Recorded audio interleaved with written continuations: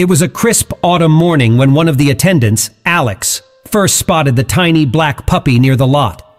It was a peculiar sight. The puppy looked more like a bear cub than a dog.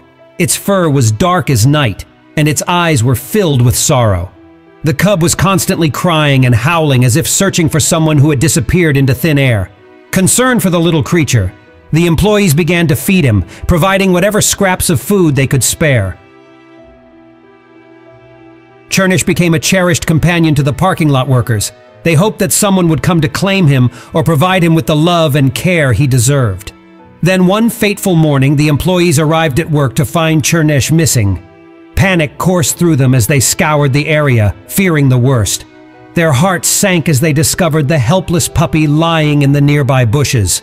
Chernysh was unable to get up, whimpering in pain, and it was clear that he had suffered a severe head injury. Tears welled up in the eyes of those who had grown attached to Chernysh.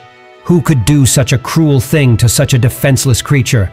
Why would someone hurt him and leave him to suffer alone? Without hesitation, they rushed Chernysh to a nearby animal hospital. The prognosis was grim, and the volunteers who had cared for him worried that he might never recover.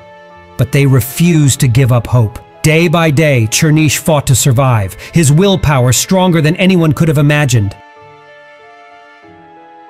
Slowly, he started to eat and move independently, proving that he was a fighter. Maria offered to take Chernysh into her home, to be his family, to give him the love he deserved. Initially, the staff at the animal hospital hesitated, citing Maria's young age as a concern, but they could see the genuine compassion and determination in her eyes. In the end, they made an exception, allowing Maria to adopt Chernysh. Months passed, and Chernysh transformed from a weak and sad puppy into a beautiful and strong one.